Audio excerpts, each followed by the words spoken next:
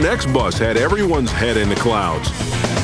But this Spartan turned out to be a Trojan horse.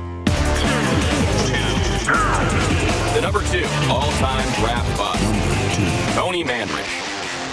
I'm picking up Sports Illustrated, and I'm seeing this guy from Michigan State, and I'm convinced that, yeah, that's everything I think a dominant offensive lineman should be.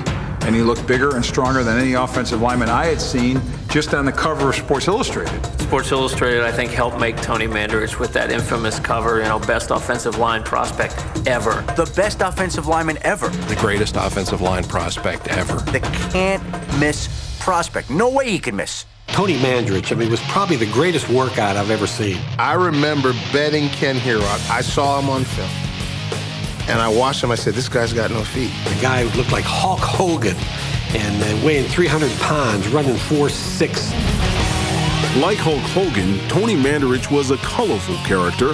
He loved Guns N' Roses and had a dog named Axel. In the spring of his senior year, he quit school to lift weights on Venice Beach with the reigning Mr. Universe. A guy that had, the hype machine behind him, and arguably he was probably in the best draft. When you think about Troy Aikman was in that draft, Barry Sanders, Deion Sanders, Derek Thomas in that draft. That's at the top end. You look back on the guys who were taken around him and what they became, you would say that's one of the worst draft picks ever. Everybody looks and says, well, of course, Troy Aikman was the guy. Well, Troy Aikman didn't even make all Pac-10. So if you were honest about it, we had people on our own staff that wanted to take Tony Mandarich. Most people did see him as a top pick in the draft. My question is, looking back on it, was this guy on steroids?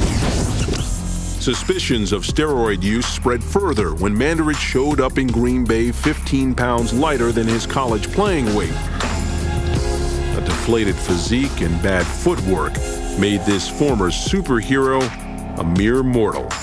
In all the hype and all the euphoria, forgot to check whether he could play football. I remember a game that he played against Reggie White when Reggie got his arm hooked under Tony's arm and just threw him aside. The Eagles players were laughing as they came off the field. And I'm sure Tony Mandarich wasn't used to people laughing at him. So much of his persona was built up in the idea that he was this larger-than-life figure that everybody was afraid of. To not just get beaten, but humiliated like that, I thought just took him down to a level where it was hard for him to compete at all.